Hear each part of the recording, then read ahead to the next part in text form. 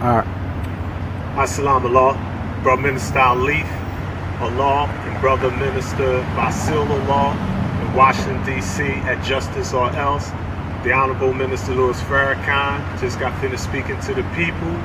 Of course, you have different points of view, but we're here to share with you the life-giving teachings of the Honorable Elijah Muhammad. One, we recognize and respect Brother Minister Farrakhan and the Nation of Islam and all the work they're doing. We're not an organized religion. We're not here to march. We don't believe in marching.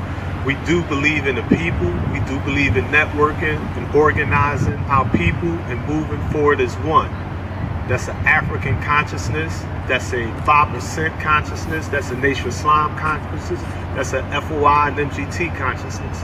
Our people need to come together for freedom, justice, and equality and do what we have to do in order to survive this Holocaust that we're going through. Peace be unto you.